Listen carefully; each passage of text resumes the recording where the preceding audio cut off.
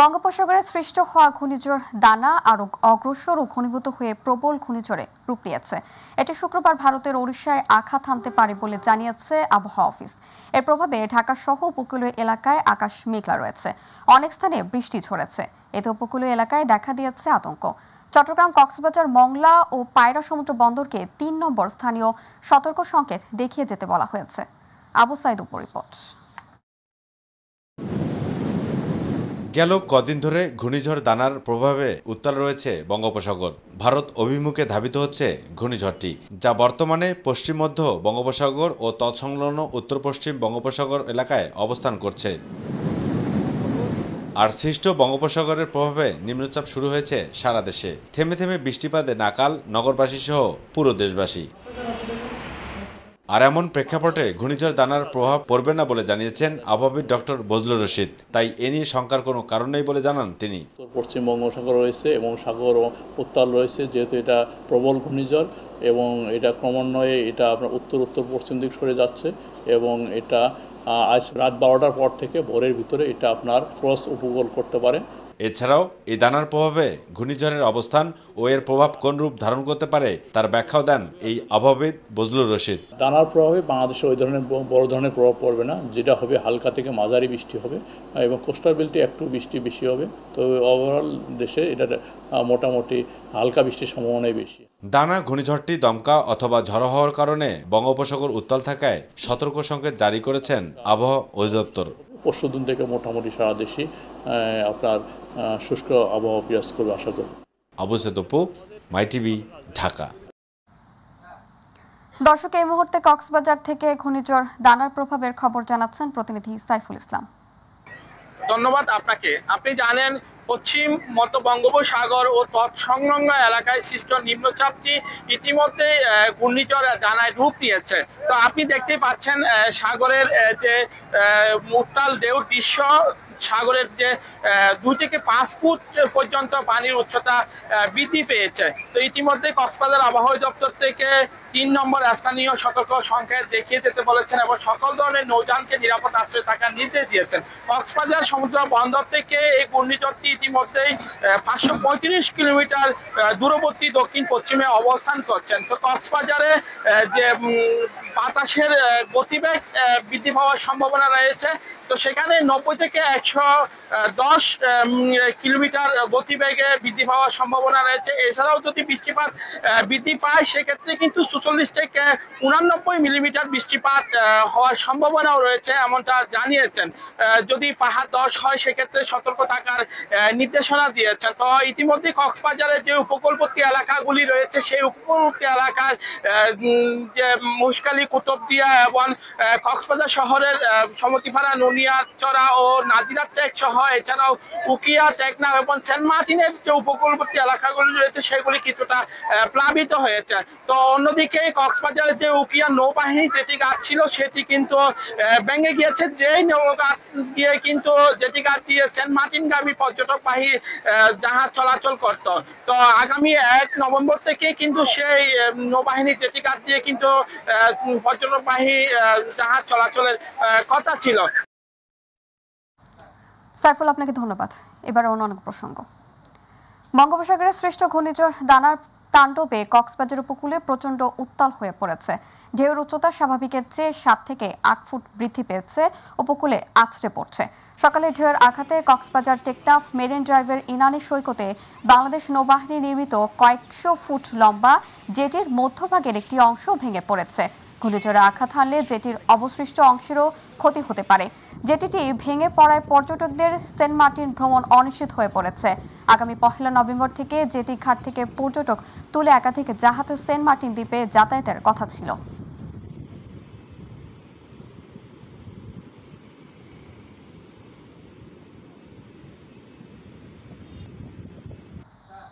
ঘূর্ণিঝড় দানার প্রভাবে বরিশালে বৃষ্টি হচ্ছে। অভ্যন্তরীণ রুটে 2 নম্বর সতর্ক সংকেত দিয়েছে আবহাওয়া অধিদপ্তর। ঘূর্ণিঝড় দানার প্রভাবে সকাল থেকে বরিশালের আকাশ মেঘলা ছিল। সকালে গুড়ি গুড়ি বৃষ্টি হচ্ছে। বরিশালে আবহাওয়া অফিসে জানিয়েছে, ঘূর্ণিঝড় দানার প্রভাবে গত 24 ঘন্টায় বরিশালে 7.6 মিলিমিটার বৃষ্টিপাত রেকর্ড করা হয়েছে। সময়ের সাথে সাথে বৃষ্টি বাড়ার সম্ভাবনা রয়েছে। বরিশাল নদী বন্দর থেকে অভ্যন্তরীণ রুটে লঞ্চ সহ সব ধরনের নৌ চলাচল স্বাভাবিক রয়েছে। এদিকে ঘূর্ণিঝড় দানার মোকাবিলায় বরিশাল জেলা দুর্যোগ ব্যবস্থাপনা কমিটির জরুরি সভা করেছে বরিশালের জেলা প্রশাসন।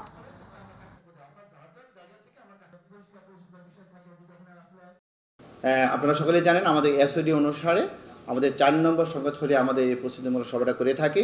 তবে আমাদের পূর্ব প্রস্তুতি হিসেবে আমরা আজকে 4 নম্বর সংখ্যা যে কোনো সময় চলে আসতে পারে আমরা জেনেছি।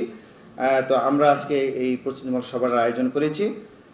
আমাদের এখানে সকল যারা সদস্যবৃন্দ আছেন তারা তাদের সুচিন্তিত মতামত এখানে ব্যক্ত করেছেন। আমাদের প্রস্তুতি যেটা রয়েছে, আমাদের 541টি আশ্রয় কেন্দ্র প্রস্তুত রয়েছে আমাদের, এবং প্রতিটি আশ্রয় কেন্দ্রে আমরা 500 জন করে মানুষ আমরা এখানে আশ্রয় নিতে পারবো। দর্শক, এই মুহূর্তে পটুয়াখালীর কলাপাড়া থেকে ঘূর্ণিঝড় দানার প্রভাবের খবর জানাচ্ছেন প্রতিনিধি মোহাম্মদ সাইফুল ইসলাম রয়্যাল। ঠিক এই মুহূর্তে ঘূর্ণিঝড় ডানার কথা যদি বলি, দক্ষিণ উপকূলীয় এলাকা জুড়ে কিন্তু মুষলধারে বৃষ্টি হচ্ছে। গতকাল রাত থেকেই কিন্তু এই বৃষ্টি ছিল, তবে আজ সকাল থেকে কিন্তু বৃষ্টির ধারা কিন্তু বেড়েছে। আপনার মাধ্যমে আমি জানিয়ে রাখি যে আজ দুপুর 12টা নাগাদ পায়রা সমুদ্র বন্দর থেকে 435 কিলোমিটার দূরে অবস্থান করছিল এই ঘূর্ণিঝড়টি। তবে আজ মধ্যরাত নাগাদ ভারতের দক্ষিণ পশ্চিমবঙ্গ উপকূলীয় এলাকা দিয়ে এই ঘূর্ণিঝড়টি অতিক্রম করতে পারে, এমন তথ্য কিন্তু আমাদেরকে জানিয়েছে আবহাওয়া অফিস। তবে আপনার মাধ্যমে একটি বিষয় জানিয়ে রাখি যে এই ঘূর্ণিঝড়টি যদি বাংলাদেশের উপকূলে ব্যাপক কোনো প্রভাব ফেলে, সেক্ষেত্রে কিন্তু সেই প্রভাব বা ঘূর্ণিঝড় মোকাবেলায় কিন্তু ইতিমধ্যেই উপজেলা প্রশাসনের পক্ষ থেকে সব ধরনের প্রস্তুতি সম্পন্ন করা হয়েছে। প্রস্তুত রাখা হয়েছে সিভিবি ভলান্টিয়ার সদস্যদের, এছাড়া শুকনো খাবারও কিন্তু মজুত রাখা হয়েছে। আপনার মাধ্যমে আমি আরও একটি বিষয় জানিয়ে রাখি যে এই ঘূর্ণিঝড়টি যদি দক্ষিণ উপকূলীয় এলাকায় প্রভাব বিস্তার করে, সেক্ষেত্রে কিন্তু চলমান মৌসুমের যে কৃষি ক্ষেত্র রয়েছে বা চাষিদের যে কৃষি সম্ভাবনা রয়েছে, তাতে কিন্তু ব্যাপক ক্ষতির চিন্তাভাবনা করছেন কৃষকরা। আর একটা বিষয় আপনার মাধ্যমে জানিয়ে রাখি যে প্রতিটা ঝড় বন্যায় কিন্তু সমুদ্রগামী জেলেদের নিয়ে ব্যাপক চিন্তায় থাকেন তাদের পরিবারের সদস্যরা। তবে এই ঘূর্ণিঝড় ডানায় এই যে সমুদ্রগামী জেলেদের নিয়ে তেমন কোনো চিন্তার বিষয় নেই, কারণ চলমান 22 দিনের যে মৎস্য শিকার নিষেধাজ্ঞা রয়েছে, সেই নিষেধাজ্ঞার ফলে সমুদ্রগামী জেলেরা কিন্তু তীরে অবস্থান করছেন। সাইফুল, আপনাকে ধন্যবাদ। বঙ্গোপসাগরের সৃষ্ট ঘূর্ণিঝড় দানার প্রভাবে চাঁদপুর, নারায়ণগঞ্জ, মুন্সিগঞ্জ, মতলব রুটের যাত্রীবাহী ছোট নৌযান চলাচল বন্ধ ঘোষণা করা হয়েছে। বৃহস্পতিবার থেকে যাত্রীরা নিরাপত্তা নিশ্চিতে ছোট নৌযান চলাচল বন্ধ করেছে BIWAT কর্তৃপক্ষ। বিষয়টি নিশ্চিত করেন চাঁদপুর নৌযান কর্মকর্তা বশির আলী। এদিকে ছোট নৌযান বন্ধ থাকলেও স্বাভাবিক রয়েছে ঢাকাগামী যাত্রীবাহী লঞ্চ চলাচল, যদিও যাত্রী উপস্থিতি ছিল কম। এদিকে আবহাওয়া স্বাভাবিক না হওয়া পর্যন্ত ছোট লঞ্চ চলাচল বন্ধ থাকবে জানিয়েছে সংশ্লিষ্টরা। ঘূর্ণিঝড়ে চাঁদপুরে 3 নম্বর সতর্ক সংকেত দেখাতে বলা হয়েছে।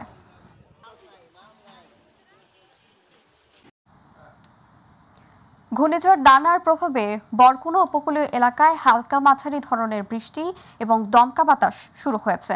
সকালে হালকা বৃষ্টি হলেও বেলা বাড়ার সাথে সাথে ভারী বৃষ্টিপাত হচ্ছে। বৃষ্টির সাথে রয়েছে দমকা বাতাস। আবহাওয়া অফিস জানায় গভীর রাত থেকে উপকূলীয় বৃষ্টি হচ্ছে। এদিকে ঘূর্ণিঝড় দানা মোকাবিলায় দুর্যোগ ব্যবস্থাপনা কমিটির সভা অনুষ্ঠিত হয়েছে। ঘূর্ণিঝড় মোকাবিলায় সব ধরনের প্রস্তুতি সহ 673টি আশ্রয় কেন্দ্র প্রস্তুত রাখা হয়েছে।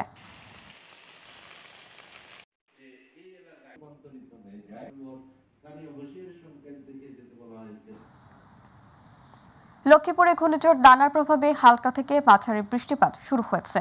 ঘূর্ণিঝড়ের প্রভাবে সকাল থেকে আকাশ মেঘাচ্ছন্ন থাকলেও দুপুর থেকে ভারী বৃষ্টিপাত শুরু হয়, সাথে বইছে মৃদু ঝড়ো হওয়া। গতকাল থেকে জেলার সকল নৌ রুটে লঞ্চ ও ফেরি চলাচল বন্ধ রয়েছে। ঘূর্ণিঝড়ের সম্ভাব্য ক্ষয়ক্ষতি এড়াতে জেলা ও উপজেলা প্রশাসনের পক্ষ থেকে প্রস্তুতি রয়েছে। রেড ক্রিসেন্ট ও স্বেচ্ছাসেবীরা যে কোনো পরিস্থিতিতে প্রস্তুত রয়েছে। এদিকে জেলা প্রশাসক রাজীব কুমার সরকার বলেন, ঘূর্ণিঝড় দানার মোকাবিলায় জেলা প্রশাসনের পক্ষ থেকে 185টি আশ্রয় কেন্দ্র প্রস্তুত রাখা হয়েছে।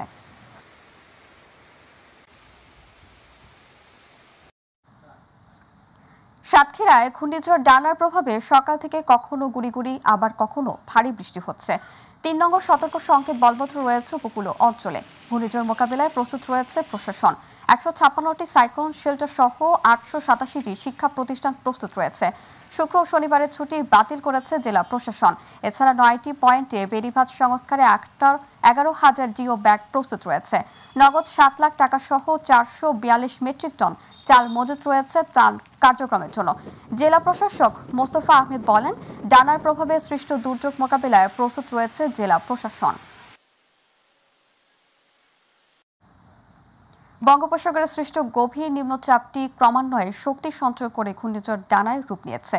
সমুদ্রে মাছ ধরার ওপর নিষেধাজ্ঞা থাকায় পিরোজপুরের জেলেদের ট্রলারগুলো আগে থেকে নিরাপদ স্থানে রয়েছে। নদীর পানি কিছুটা বৃদ্ধি পেয়েছে। উপকূলীয় জেলা পিরোজপুরের নদী পাড়ের মানুষ ঝড়ের খবর শুনে কিছুটা আতঙ্কিত হয়ে পড়েছে। এদিকে জেলা প্রশাসক মোহাম্মদ আশরাফুল আলম খান জানান, দুর্যোগকালীন সময়ে দুর্যোগ কবলিতদের আশ্রয় দেওয়ার লক্ষ্যে পিরোজপুর জেলায় 295টি সাইক্লোন শেল্টার সহ মোট 161টি আশ্রয় কেন্দ্র প্রস্তুত রয়েছে।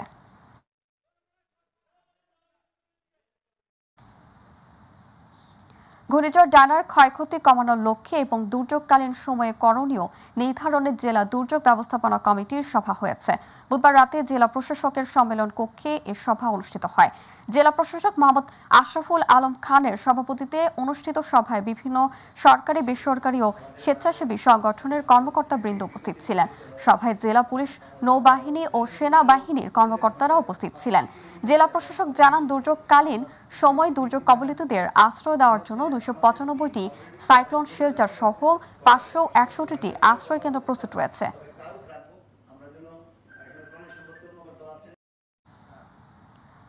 ভোলায় ঘূর্ণিঝড় ডানার প্রভাবে সকাল থেকে থেমে থেমে বৃষ্টি হচ্ছে। বেলা বাড়ার সাথে সাথে আকাশ মেঘে ঢেকে যাওয়ার সময় কিছুটা ভারী বর্ষণ হতে দেখা গেছে। ফলে জীবনযাত্রা কিছুটা ব্যাহত হচ্ছে। জেলা প্রশাসক আজাদ জাহানের সভাপতিত্বে ঘূর্ণিঝড় ডানার মোকাবিলায় 3 স্তরের নিরাপত্তা নেওয়া হয়েছে।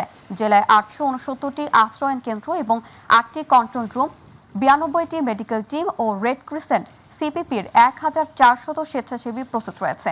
এছাড়াও 5200 মেট্রিক টন চাল নগদ 5,70,000 টাকা বরাদ্দ রাখা হয়েছে ঘূর্ণিঝড় ডানার ক্ষতিগ্রস্তদের জন্য। এছাড়াও শিশুদের খাবার ও শুকনা খাবার মজুত রয়েছে।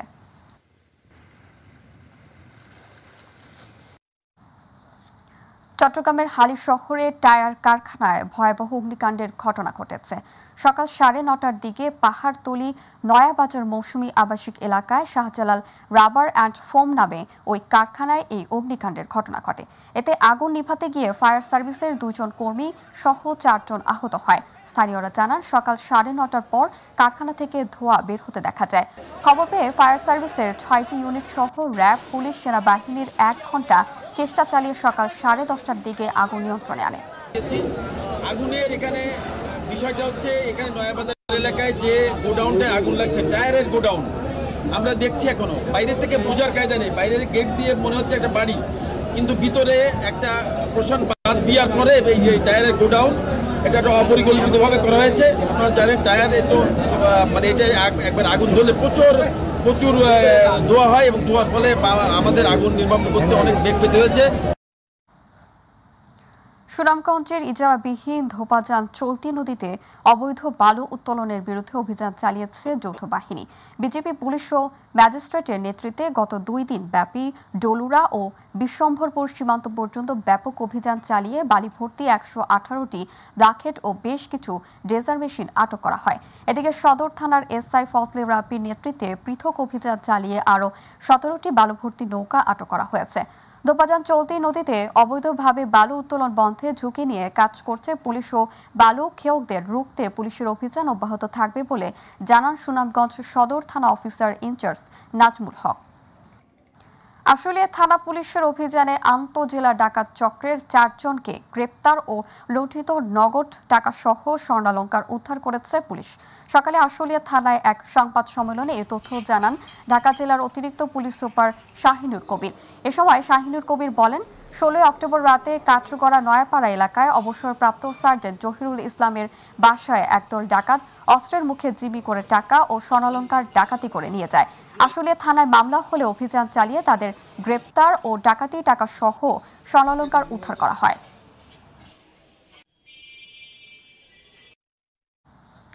এবারে শারমিন কার সেন্টার চট্টগ্রাম বুলেটিন।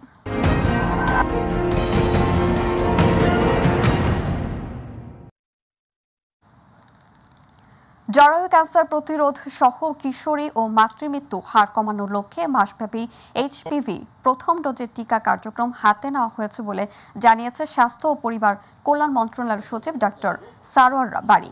সকালে নগরীর খাস্তগীর সরকারি স্কুলে জরায়ু ক্যান্সার প্রতিরোধে টিকা কার্যক্রম 24-এর উদ্বোধনী অনুষ্ঠানে প্রধান অতিথির বক্তব্যে এসব কথা বলেন তিনি। চট্টগ্রাম বিভাগীয় কমিশনার তোফায়েল ইসলাম সাহেবের সভাপতিত্বে স্বাস্থ্য ও শিক্ষার অতিরিক্ত সচিব মোহাম্মদ নূরে আলম সিদ্দিকী, চসিকের প্রধান নির্বাহী শেখ তৌহিদুল ইসলাম, জেলা civil surgeon doctor Jahangir Alam উপস্থিত ছিলেন।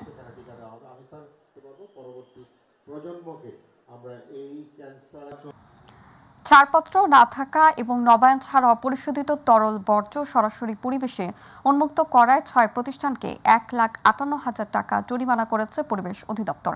সংস্থাটির চট্টগ্রাম অঞ্চল কার্যালয় এই জরিমানা করে। বিষয়টি নিশ্চিত করে পরিবেশ অধিদপ্তর কার্যালয়ের সহকারী পরিচালক সংযুক্তা দাশগুপ্তা জানান, বাংলাদেশ পরিবেশ সংরক্ষণ আইন 1995-এর 7 ধারার আলোকে ক্ষতিপূরণ আরোপ করা হয়।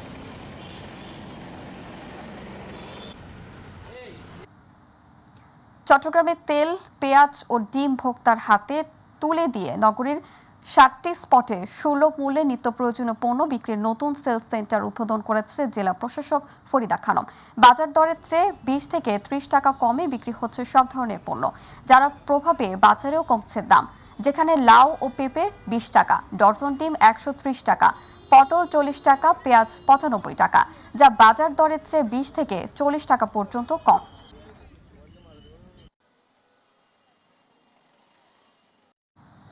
এবার আমাদের কৃষি।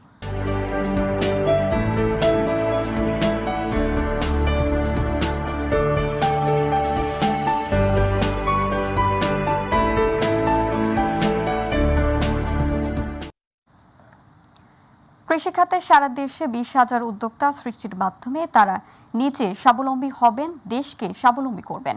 এজন্য কৃষি উদ্যোক্তাদের চ্যালেঞ্জ নিতে হবে, তবে সফল হওয়া সম্ভব বলে মন্তব্য করেছেন কৃষি বিপণন অধিদপ্তরের পরিচালক ইমরুল মহসিন।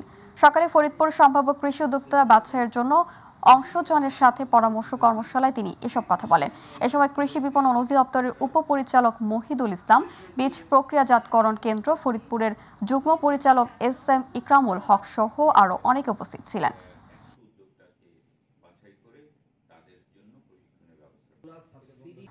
ব্রাহ্মণবাড়িয়ার পুলিশ সুপার জাবিদুর রহমান বলেছেন, পুলিশে নিয়োগের ক্ষেত্রে সরকারি ফিসের বেশি অতিরিক্ত 1 টাকাও লাগবে না। সকালে তার মেধা ও যোগ্যতা দিয়ে চাকরি পাবে। দুপুরে পুলিশ সুপারের কার্যালয়ে Bangladesh police training recruit constable নিয়োগ সংক্রান্ত বিষয়ে আয়োজিত সংবাদ সম্মেলনে তিনি এসব কথা বলেন। জাবিদুর রহমান জানান, এবছর ব্রাহ্মণবাড়িয়া ট্রেনিং রিক্রুট কনস্টেবল পদে 1457 জন পরীক্ষার্থী অংশগ্রহণ করেছে। সংবাদ সম্মেলনে অতিরিক্ত পুলিশ সুপার ইকবাল হোসাইন, অতিরিক্ত পুলিশ সুপার জয়নাল আবিদিন সহ প্রিন্ট ও ইলেকট্রনিক মিডিয়া সাংবাদিকগণ উপস্থিত ছিলেন।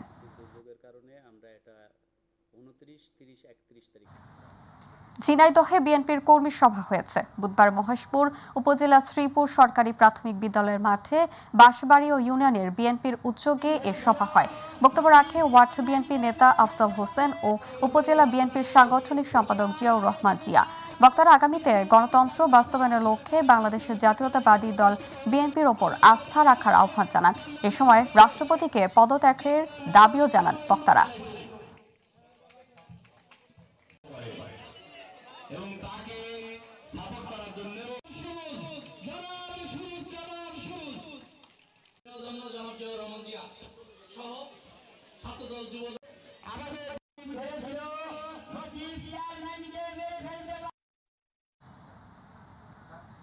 বাংলাদেশ মুজাহিদ কমিটির বরিশালের গৌরনদী উপজেলা শাখা ও টর্কি বন্দর ব্যবসায়ীদের আয়োজনে ওয়াজ মাহফিল অনুষ্ঠিত হয়েছে।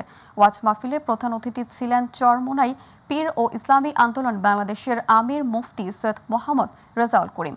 টর্কি বন্দর হাই স্কুল মাঠে ওয়াজ মাহফিলে বিশেষ অতিথি ছিলেন ইসলামী আন্দোলনে বাংলাদেশের আগৈলঝাড়া উপজেলার সভাপতি মোহাম্মদ রাসেল সর্দার সহ অন্যান্যরা। ময়মনসিংহে বিসিএস স্বাস্থ্য ক্যাডার কর্মকর্তাদের পদোন্নতি বঞ্চিতদের অবিলম্বে পদোন্নতির দাবিতে মানববন্ধন হয়েছে। সকালে পদোন্নতি বঞ্চিত সহকারী ও সহযোগী অধ্যাপকগণ ময়মনসিংহ মেডিকেল কলেজ ক্যাম্পাসে ঘণ্টাব্যাপী মানববন্ধন পালন করেন। বক্তব্য রাখেন কার্ডিওলজি বিভাগের সহযোগী অধ্যাপক ডাক্তার গোবিন্দ কান্তি পাল, অর্থোপেডিক্স বিভাগের বিভাগীয় প্রধান ডাক্তার জাকির হোসেন, সহযোগী অধ্যাপক ডক্টর মতিউর রহমান, কার্ডিওলজি বিভাগের সহকারী অধ্যাপক ডাক্তার শফিউকুর রহমান ও ডাক্তার মোহাম্মদ হোসেন নাসিম।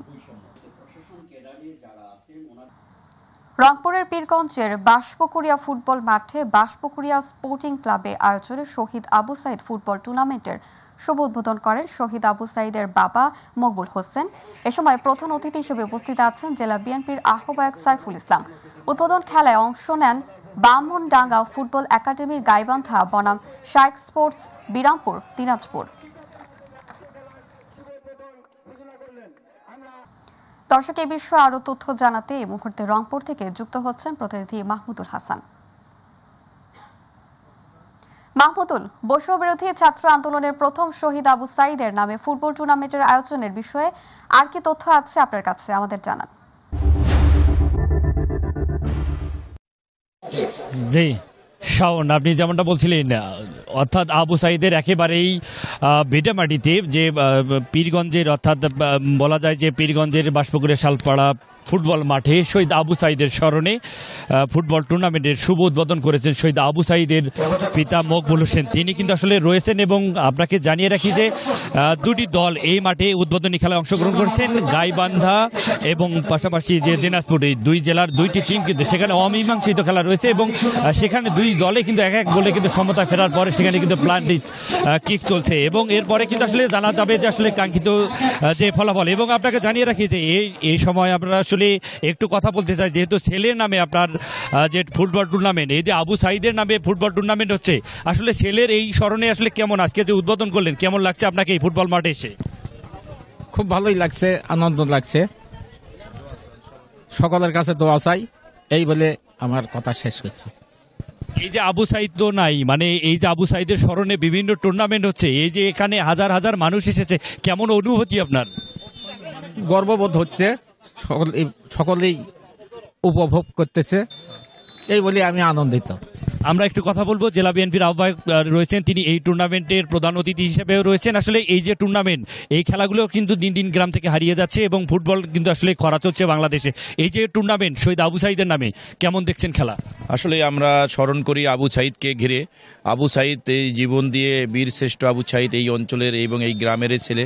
তাকে তার যে উদ্দেশ্যে সে জীবন দিয়ে এই দেশকে স্বাধীন করেছে, সেই স্বাধীনতা রক্ষা করার জন্য, সুন্দর বাংলাদেশ বিনির্মাণের জন্য তারেক রহমানের নেতৃত্বে আমরা একটা সুন্দর বাংলাদেশ বিনির্মাণ করতে চাই। সেখানে থাকবে না বৈষম্য, থাকবে না কোনো হিংসা বিদ্বেষ, থাকবে না সেখানে বাল্যবিবাহ, তারপরে নৈরাজ্য, বিশৃঙ্খলা। দেশকে একটা সুন্দর, একটা সুশৃঙ্খল রাষ্ট্র বিনির্মাণের জন্য কাজ করার জন্য, যুব সমাজকে এগিয়ে আনার জন্য, মাদক থেকে মুক্ত করার জন্য, এবং যুব সমাজকে মাদক মুক্ত করে এই এলাকাকে একটি আধুনিক এবং মডেল পীরগঞ্জ রংপুর জেলা বিএনপির নেতৃত্বে আমরা আরও অনেক কর্মসূচি নিব এবং আমাদের দলে থেকে আমাদের এই কর্মসূচি নেওয়ার নির্দেশনা আছে। ধন্যবাদ। জি, যেমনটা শুনছিলেন যে এখানে শহীদ আবু সাইদের গর্বিত পিতা মকবুল হোসেন, তিনি কিন্তু এই টুর্নামেন্টের শুভ উদ্বোধন করেছেন। তবে খেলা এখন আসলে দুই দলের যে এক এক গোলের সমতা ছিল, এরপরে কিন্তু আসলে প্লান্টিক কিকের মধ্য দিয়ে কিন্তু আসলে খেলা সমাপ্ত হবে। তবে এখনো কিন্তু ট্রাইফিকার চলছে। এই ছিল আমার কাছে আজকের টুর্নামেন্টের সর্বশেষ। মাহমুদুল, আপনাকে ধন্যবাদ।